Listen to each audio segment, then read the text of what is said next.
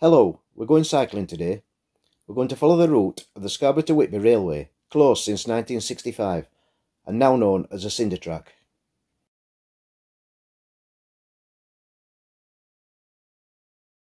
The main purpose of today is just to see what remains of any railway infrastructure, if any.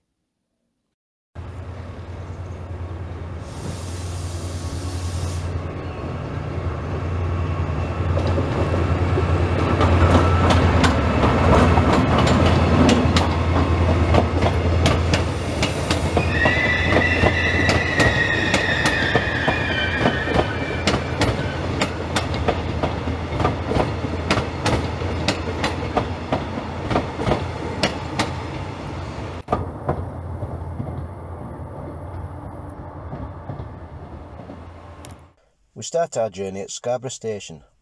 The line went through the 260-yard Fallsgrave Tunnel into Gallows Close, Goodyard.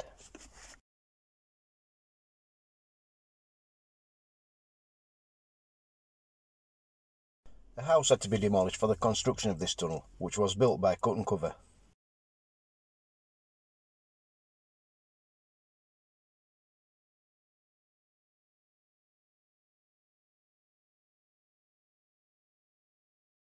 The tunnel exit was in Gallows Close, Goodyard, which didn't close until 1985, and it's now the site of a supermarket and a children's play area.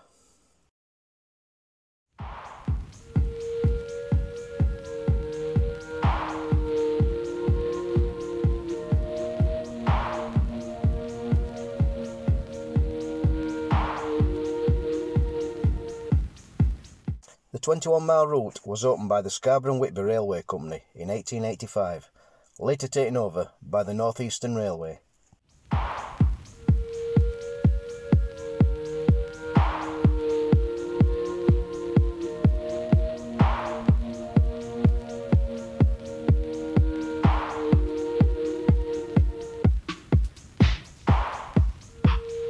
This area was carriage sidings, used for storing the many summer excursions into Scarborough.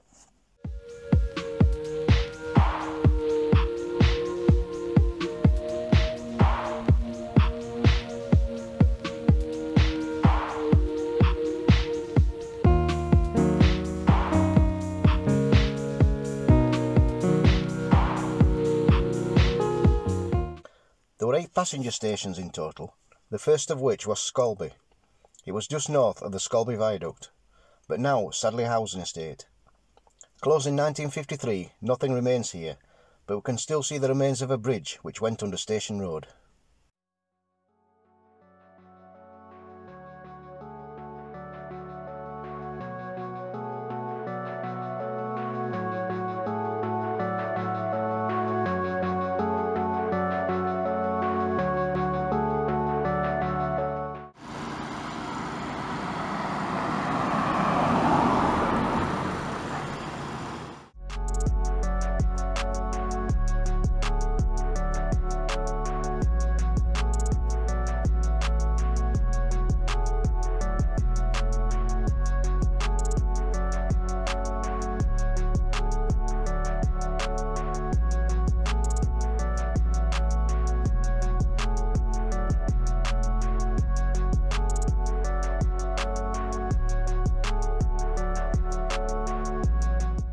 We soon come to Cloughton Station, closed along with the line in 1965.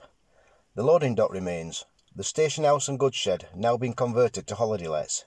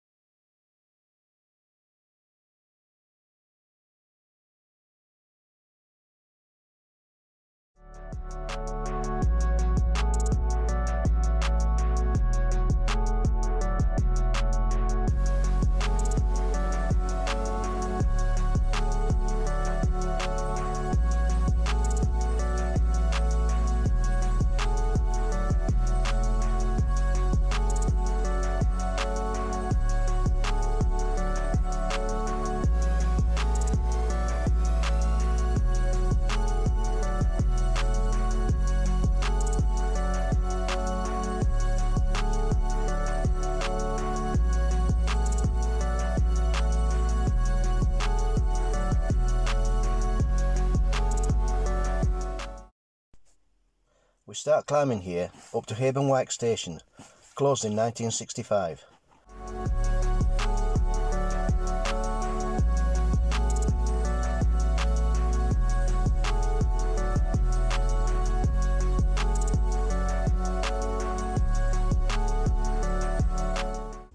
There are still platforms remaining here, the station house being a private residence.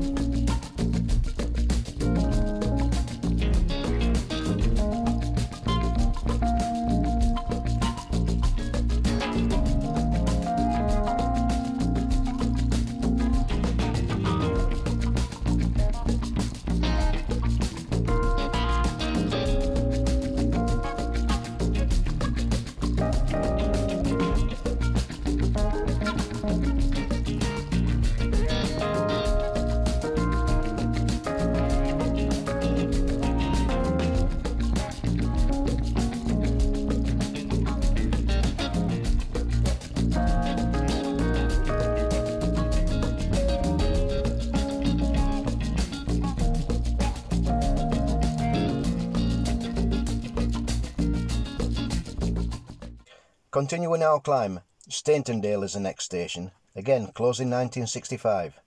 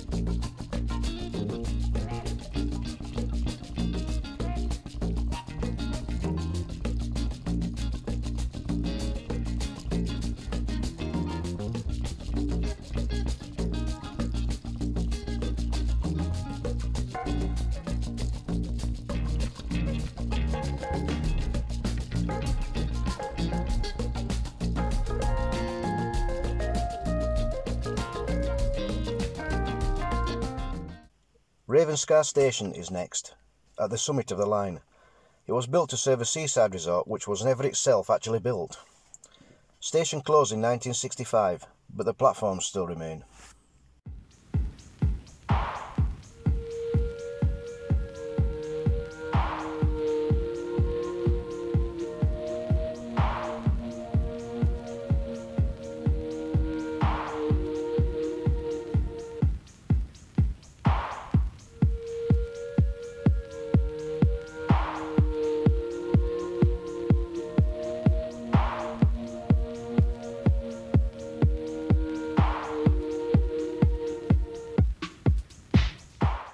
With a bit of a diversion here to avoid the 279-yard Ravenscar Tunnel.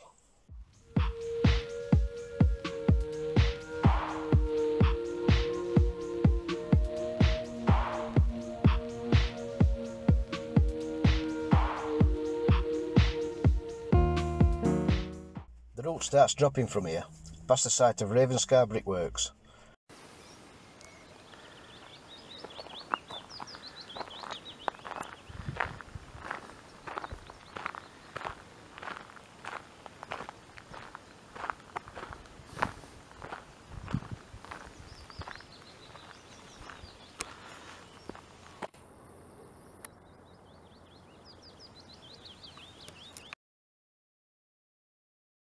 There's a nice view of Robin Hood's Bay from here.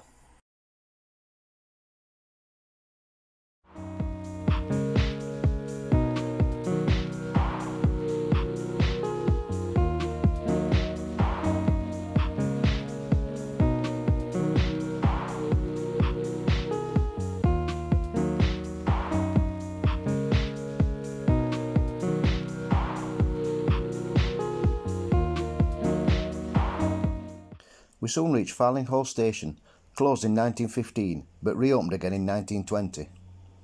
It finally closed along with the line in 1965. Both platforms remain here, and the station house is now private residence.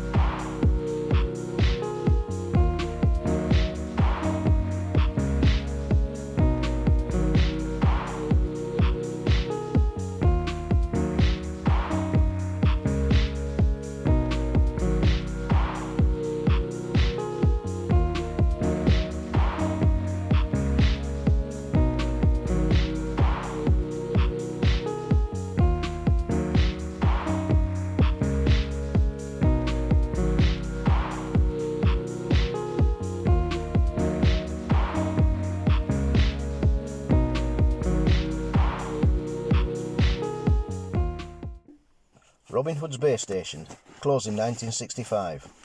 The buildings remain but are now mostly holiday accommodation.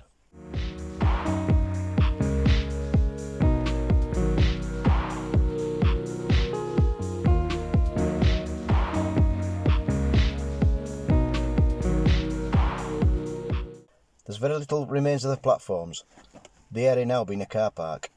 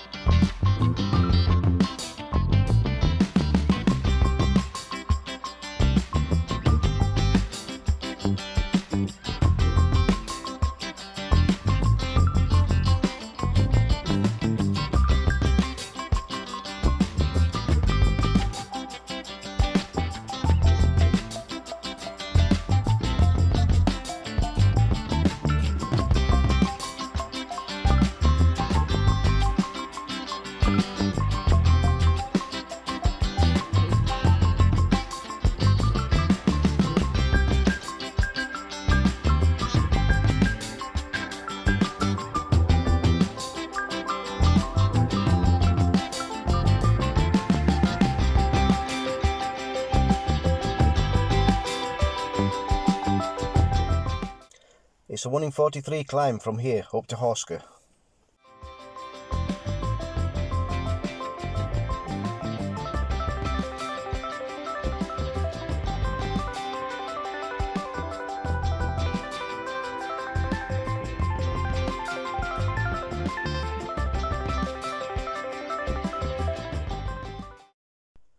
The line went under the road here until the bridge was removed in the 1990s and this crossing installed.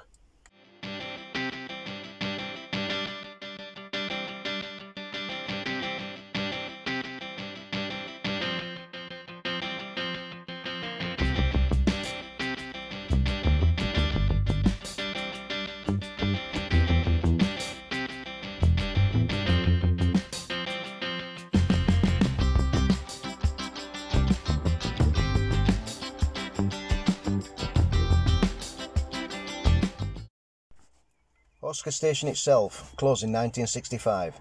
It's now a cycle hire centre and has a coach for holiday accommodation.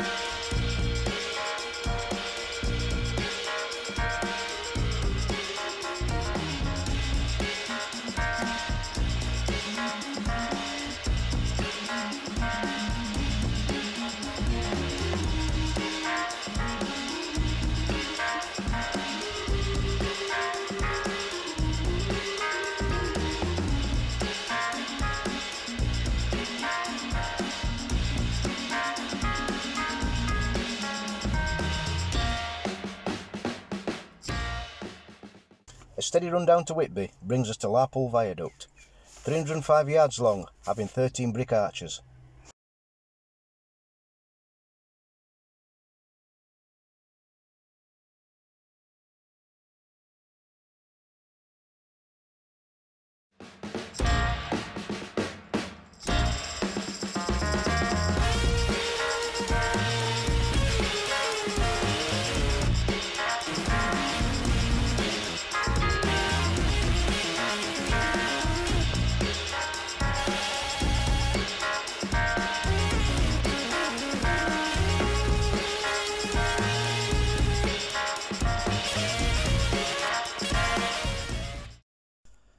We're now at Prospect Hill Junction. This is where the line from Whitby town joined, coming up from Boghall Junction.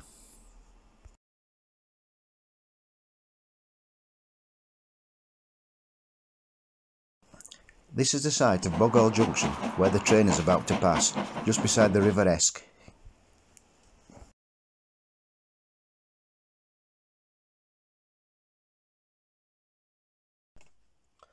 A signal box sat across the track here. We can just see the concrete supports.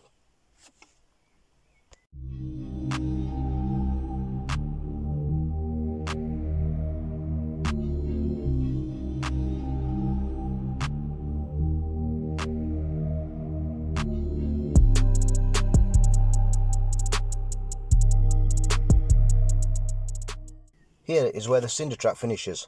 We're now in Whitby. A bridge carried the line across the road here.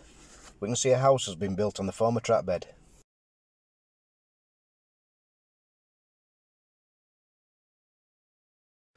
Whitby Westcliff Station is our final destination. It closed in 1961, but was used as a council depot for many years, until being converted into housing.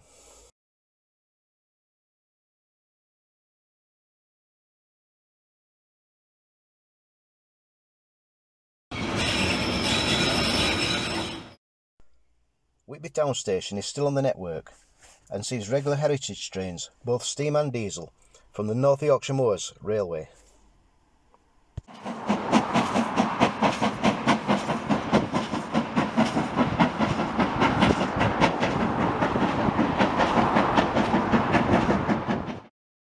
Just time for a brew in Whitby before heading back. Once again, thanks for watching. Please like and subscribe. We'll see you soon.